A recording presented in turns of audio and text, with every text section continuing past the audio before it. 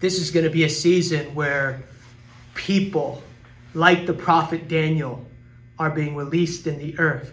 They are people who understand the covenant of God, the word of God. They are people of boldness. They are people of no compromise. They are people of prayer. They are people who value those next to, around them. They are people who see the future. So I bless you, like Daniel, to have an impact on the world that you live in. I bless you to be a person of no compromise.